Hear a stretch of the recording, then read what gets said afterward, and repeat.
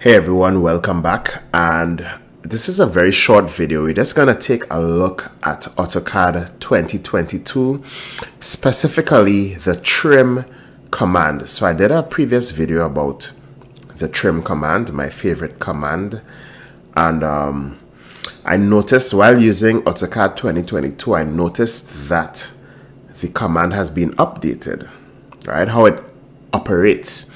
So basically, as you can see here, I did a grid, and what you do is you just enter the command and you literally just click whatever you want to cut out.